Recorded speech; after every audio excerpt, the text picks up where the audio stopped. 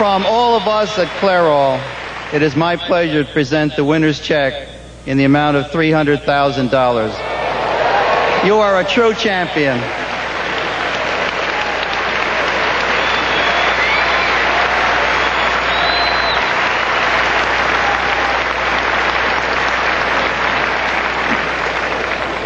Steffi, congratulations. If it weren't for little Spanish gal, this would be back-to-back Grand Slams. You played marvelously. Thank you.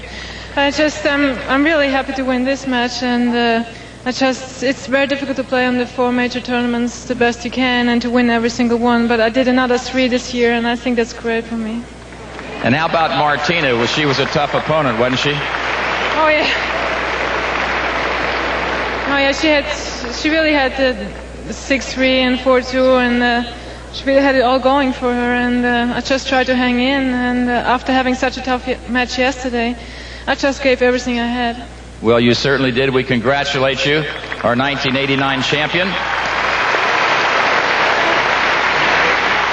And now, to present the championship trophy is the President of the United States Tennis Association and the Chairman of the U.S. Open, Mr. David Markin. David? Thank you, Tony. Steffi, what a wonderful match. And on behalf of the more than 400,000 members of the United States Tennis Association, it gives me great pleasure to present you with this 1989 U.S. Open Championship Trophy. Congratulations.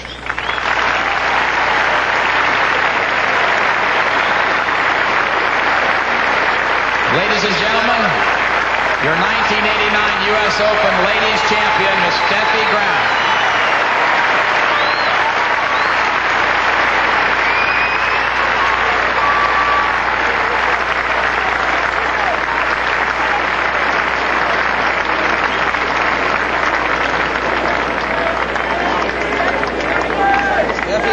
Duplicating her achievement of a year ago, defending her crown. The United States Open Women's Championship, and just going back now to that match point, and what a way to finish with style and grace and power. An ace for Steffi Graf, knowing that she has won her 2nd title in a row here in New York.